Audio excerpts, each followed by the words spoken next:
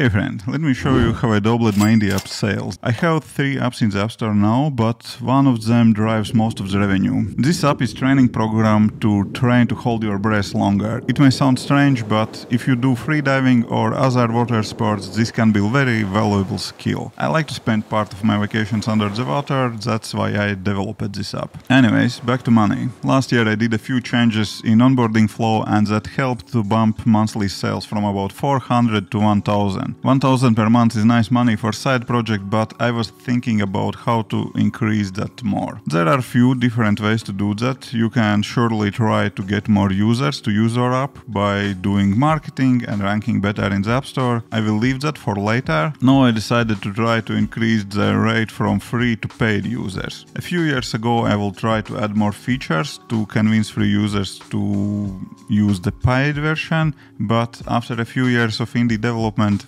I know it is not working. Cutting features from free version could do the trick, but I don't like to do that and I prefer to keep my app useful for free users as well. I don't need those 1-star reviews, right? So I shall try to improve the paywall to make it more attractive, right? My goal was to increase trial sales and I had 2 theories to test. First one, I think that my initial purchase screen was kind of messy. The current paywall includes the 3 different purchase offers, monthly, yearly and one-time purchase. I prefer to sell this yearly subscription, which is the best option for the users and includes free trial as well. A one-time purchase is here for a few users who just hate subscriptions and want to buy once and forgot. And yeah, and currently we have the classic 3-price offer with the best offer in the middle. You can see this pricing strategy everywhere and it is pretty popular, but old tactic to sell product. I decided to simplify the main screen and offer just one product. That one product I really like to sell, a yearly subscription. I already have a screen with just one product on it and I'm using it for discount offers, and this screen works well in the onboarding flow, and that helped last year to get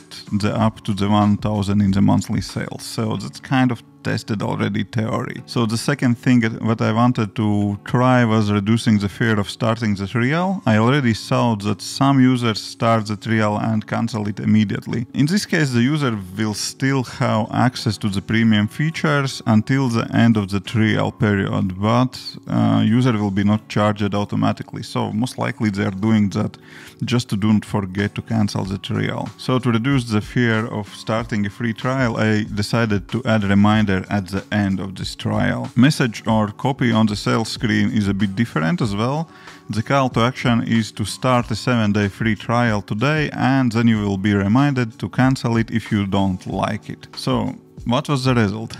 Trials after the changes in the payment screen skyrocketed. The current low week is the previous high in my chart. So new trials are doubled and my experiment is successful. But what about the sales? So maybe all of them are canceling, right? Without notifying users, there definitely will be at least few who just forget to cancel the subscription. But I'm not sure it is good for the product to keep around those customers who just paid because they forgot to cancel their subscriptions. So I don't mind to remind them to cancel the subscription. And for my product, for my app, this is working very well. I pushed up over 2k in monthly sales. I'm not yet on my goal for this year, 3k in sales, but I'm moving closer. So now I can focus again on features and general app updates to keep users using the app and do not cancel the subscription at the end of the year.